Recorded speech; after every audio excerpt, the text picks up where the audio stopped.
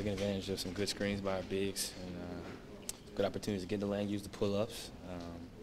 Got a step back, got into a nice side pick and roll, pull-up three. So just trying to take advantage of some opportunities early on. Dame told me to be aggressive, so that's what I try to do.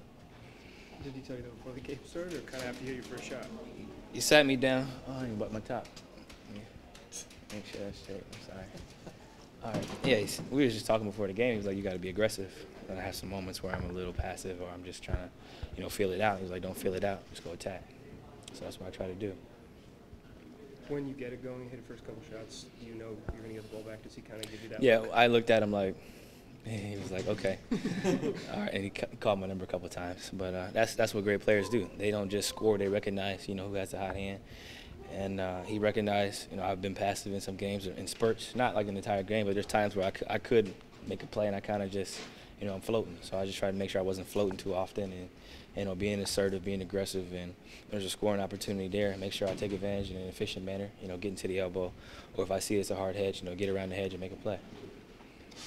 There was a time, though, where you didn't take a shot for a while. I think you only took 2 in the third quarter. It reminded me of Utah, where you started out really hot, and he kind of got on you that, hey, come back.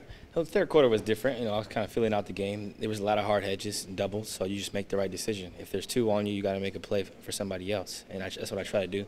I dribble back to half court sometimes to see it, like, are they going to come out here? And then Mason's looking at me like, throw the ball. So I try to get it to him and then let him make a play, and I think we did a good job of making plays for each other. I had a 3 go in and out, and I got a layup block, but besides that, I don't think I really had too many scoring opportunities. Damian said that he thought that maybe the Lakers came into this game feeling like this would be one of the games they could win. Did you get that sense from them at all? Yeah, I know they got a back-to-back, and Kobe's probably not going to play tomorrow, so I figured that they would kind of circle this game as a win for them, and we want to make sure that they didn't come into our house and beat us. You and Kobe had some words after the game when you both kind of shared a laugh. What did you guys say to each other? Yeah, I hate sometimes the cameras catch everything. And I just told him, basically, he's a guy I've watched since I was a kid. He's a guy I've looked up to and kind of, modeled my work ethic after. Just understanding his appreciation of the game, and I read stories and just researched, his work ethic. Him sleeping in the gym, or him USA basketball. Calling a trainer telling him, "You can call me anytime." Calling a trainer at 4 in the morning. He's a guy who's relentless with his approach and work ethic. And I told him I just appreciated what he's done for the game, and that he's inspired me. He might not even know it, but he's inspired me in terms of how I approach the game, and just with him going through all that adversity, I got a lot in there in that short 20 seconds, and just explain to him, like, I appreciate what he's done for the game. How do you think he played tonight? There's been a lot of talk about how he's kind of maybe holding it down a bit. I didn't check the stat sheet yet, but I thought he was pretty aggressive. He still can get to his spots.